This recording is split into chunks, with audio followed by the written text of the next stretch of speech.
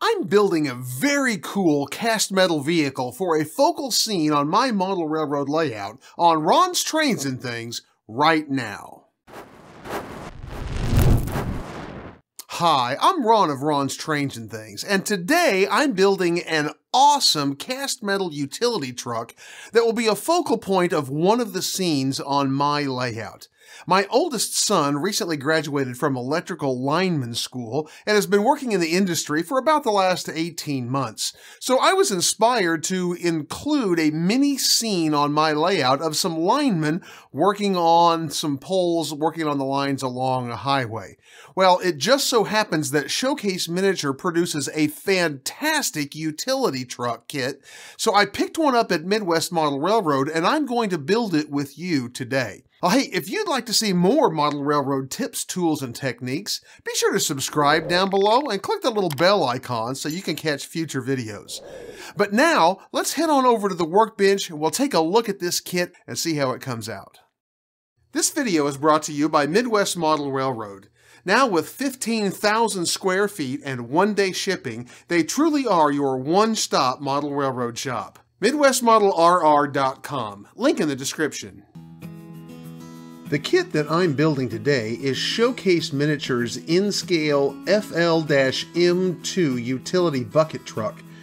It's an award-winning cast metal model that has been around for a few years.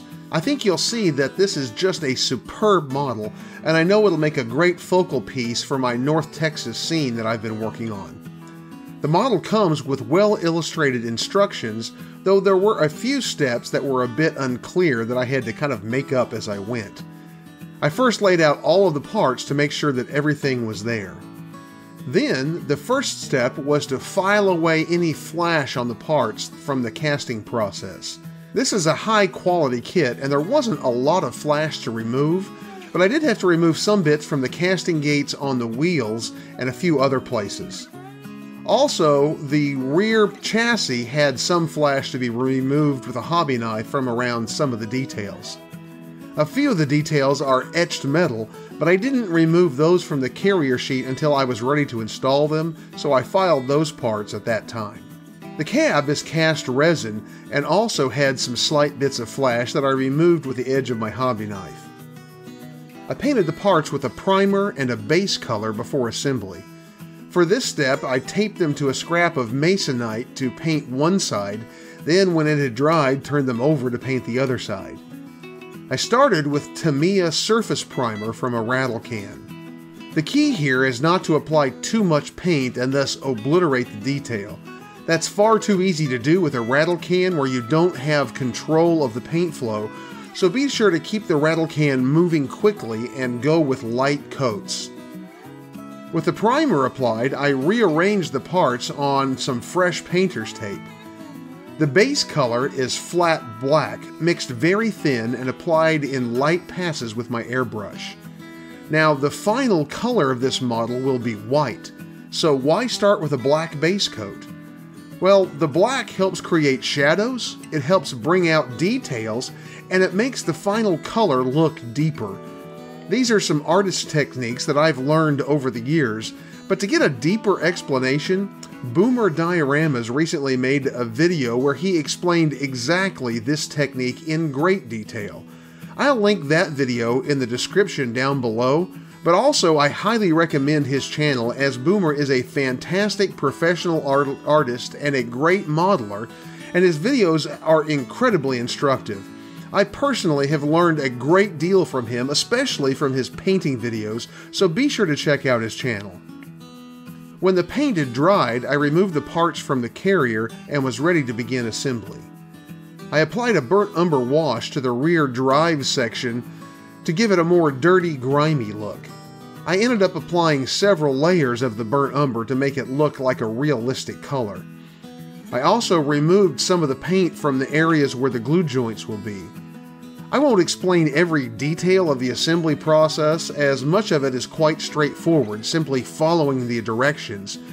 But I will say that I used gel CA type glue to assemble the model.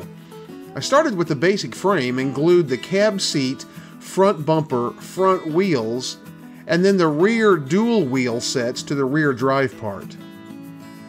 Next, I assembled the bucket boom.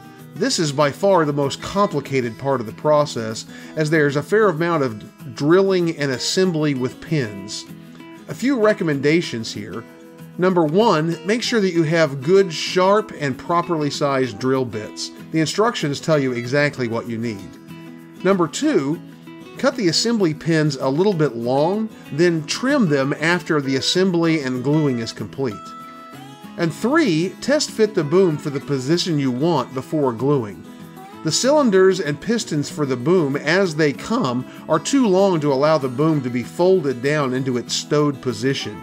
In my case, I wanted the boom extended, so I applied the parts as they came, but if you want the boom in the stowed position, you'll need to cut these cylinders a little bit shorter. There is a fair amount of test fitting, adjusting, filing, and such required to get the boom assembled just right. The pins that hold the boom together are glued with CA just on the outside ends to hold them in position, but also allow the boom to move. After the boom is assembled and the CA has cured, cut the extra length off of each pin flush with the part with some good heavy side cutters. Work carefully to assemble both joints of the boom. The final step in boom assembly is installing the bucket. Again, be careful with your glue joint here so the bucket will be able to swing with the boom as it moves in position. Next, I began assembling the truck bed, including the boom pivot base and the stowing rack. The boom platform is an etched metal piece with handrails that fold in 2 directions. It is definitely the most delicate piece on the whole kit, as the handrails can easily break off. In retrospect, I wish I had installed this part near the end of the assembly. The boom simply sits into, but is not glued into, the pivot base, allowing it to turn for position. At this point, it was time to paint the actual model color. I used Vallejo white, mixed thin and applied with my airbrush for this. As always with an airbrush, build up the color slowly, applying several light coats. I also kept my airbrush slightly high and painted with a downward angle most of the time. The bottom portions of the model received only a light overspray of the white. This leaves these parts of the model more of a gray color to simulate heavy shadows where the sun would not hit. I painted the truck bed, boom, platform, rear bumper, cab, and etched metal headache rack in exactly this manner. While the paint was drying, I applied a flat earth wash to the tires to simulate dirt and mud that would be picked up in the field. It looked a bit heavy here, so I washed over it later with a thin black wash to tone it down. The wheels on most utility trucks are white, so I used a superfine brush to paint the wheels white. Simply allow the contours of the wheels to guide your brush as you paint. After the white had completely dried, I used a thin black wash to bring out some of the details. The kit included reel details for both electrical line and guy wire. For the guy wire reels, I painted the wire portion a metallic silver. The electric line reels I left black on the cable portions. The ends of the reels I painted light gray and then highlighted with a thin black wash. I added a bit of flat earth wash to the lower bumper and fuel tanks to simulate grime. With that paint dry, I glued these reel details together end to end, making sure that the best looking part of each reel was facing up. Painting the lights on the N-scale model proved to be very challenging. For the headlights and reverse lights, I used Malto liquid chrome pen, putting a bit of the product on a paint palette, then applying it with a fine pointed brush. I was quite pleased with how the headlights came out. I used the same paint to dry brush onto the front grille, which also came out looking great. I'm very impressed with the Malto liquid chrome pens, and I'm going to include a link to them in my Amazon pick of the week in the description down below, so be sure to check those out.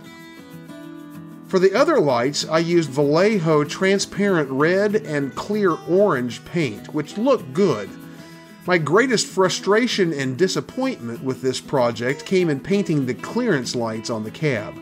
I was not happy with how they came out, but fortunately they are partially hidden by the headache rack, so it hides part of the problem. The tail lights, blinkers, and backup lights are tiny, but a very fine pointed brush made these doable, and only a minor bit of white touch-up was needed. I used the included clear plastic piece to create the windshield. This curved material was challenging to cut to size, but I cut it slightly large intentionally and then trimmed it as I installed it. I glued it in place with canopy glue, which dries clear. There really isn't any instructions for installing side or rear window glazing, so I didn't.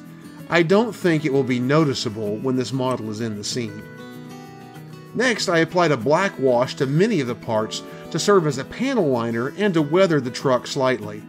I applied the weathering lightly, as most utility trucks are kept fairly clean.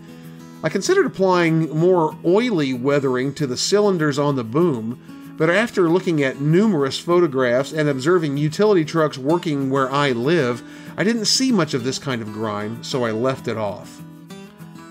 I glued in the included details to the truck bed, the two transformers which I had painted gray, the water cooler which I had painted orange, and the chest cooler which I had painted blue.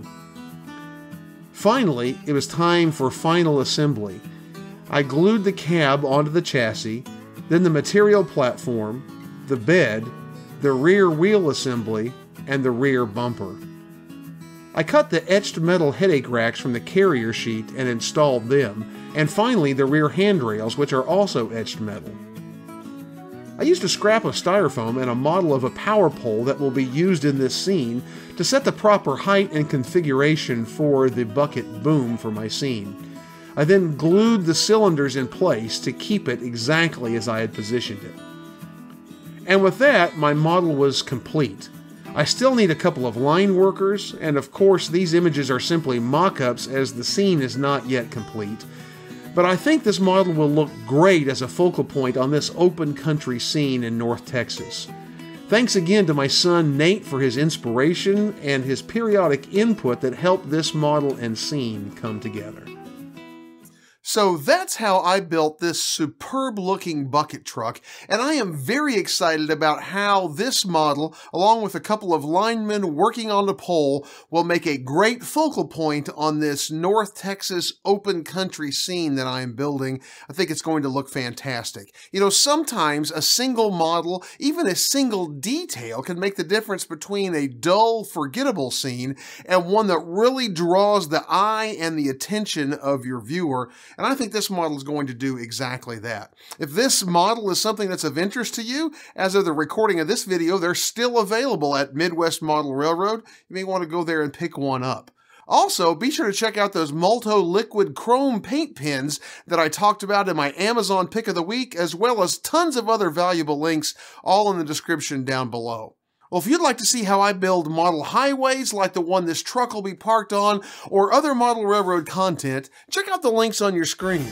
And be sure and join me on Tuesdays as I bring you even more great model railroad videos, and I look forward to seeing you then.